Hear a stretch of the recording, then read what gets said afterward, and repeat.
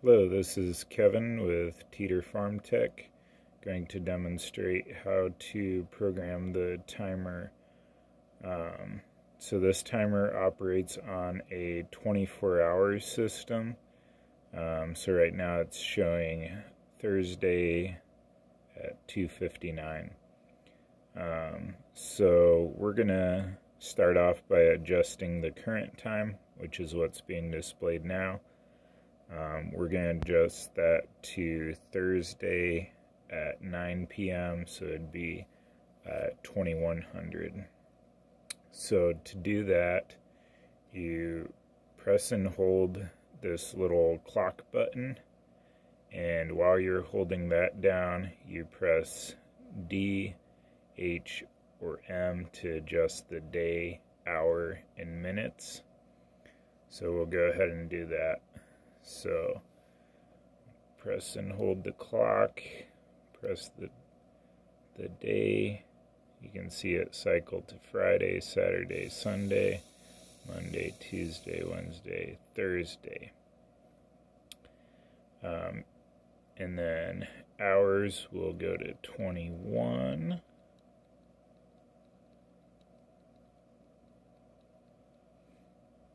And we'll leave it at that. Minutes, same thing. Alright, and then to program our on-off times. So this timer can do 17 different on-off cycles. You can adjust them for different days of the week. Because we're just running this small motor to release the gate, we want to keep our runtime to a minimum. This timer, the minimum difference you can have between an on time and an off time is 1 minute. So let's say we want it to open the gate at 7 in the morning, and we'll just do it for every day of the week. So what we'll do is we will hit this P button over here for program, and then you see it's got a number 1 with the on symbol. That the time you set, the day and the time you set here will be when it turns on. So you can go through the days. So that's Tuesday, Wednesday, Thursday, Friday, Monday through Sunday, Monday through Saturday, Monday through Friday. So there's a lot of different settings you can do. We're just going to set it for Monday through Sunday, just every day. So then we'll come over here to hours and cycle that over to 7, as we want it to turn on at 7 in the morning. Now we want the off for that time 1. Its off time needs to be 7:01. So let's go ahead and do that. Press P for program again. Now we have 1 off. So that needs to be Monday through Sunday at 7:01.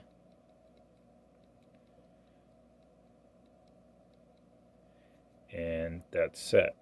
Now I recommend going through and checking all 17 of them to make sure there's nothing else that might have accidentally got set. And I'll show you how to clear those. I've already put some in just to show you. So before we set the timer up out in the field, I just want to make sure that everything's clear except for what I intended to program. So we'll go to our time 1. Its on time is 7, Monday through Sunday. Off time 7:01, Monday through Sunday. Great, that's what I want. 2, there's nothing logged in the on or off. 3, oh, I've got something on time 3. So I want to clear that. Instead of clearing everything off of the timer, I can just press the CR, clear reset, and that clears that time log.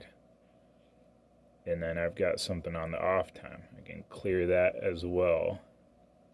So everything is cleared. We'll go through and just double check that there's nothing else programmed on this before we set it up out in the field. The nice thing is, depending on your schedule, once you have it set, you really don't have to do anything. If you're going to maintain that time, like if you want it to open at 7 every morning, you don't have to get in there and do this every morning. It'll just do that perpetually. So that's how to set the timer. If you want to see how to reset the timer, check out that video as well. That'd be more for everyday use. You just check out that video, but basically you just walk up, your gate's going to be open, and you just jog this around till that arm is lined up with the catch. Hook your gate handle on there, and you're all set. So